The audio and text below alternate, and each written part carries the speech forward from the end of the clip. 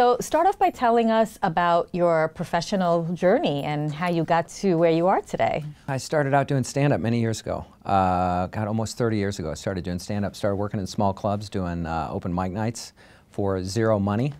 And what I did when I first started is I'd go up as much as I could. And over time, if you perform enough, you'll get to open up in a club. And that's what happened. I opened up, and then you kind of move up the ranks of doing stand-up.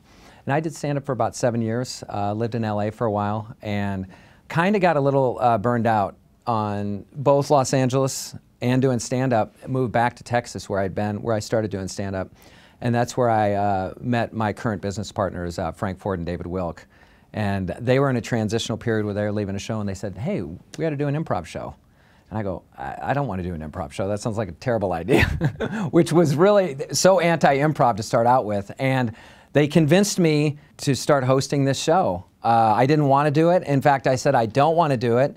And David Wilk, who can talk anybody into anything, convinced me. He said, well, if you don't want to do the show, just be in our headshot so it looks like we have a full group picture. So I was like, all right, I'll be in the headshot. And so I literally got in the headshot. And the very first show was February 28th, 1997. And I said to Dave, I go, hey, when you open up your show? And he goes, February 28th. And I said, hey, I'm thinking about coming out and seeing it. And he goes, well, you ought to, you're in it. And I go, I'm in it. He goes, well, you're in the picture, you got to be in it. He goes, just come out and host the show. And literally now, 21 years later, still doing this show.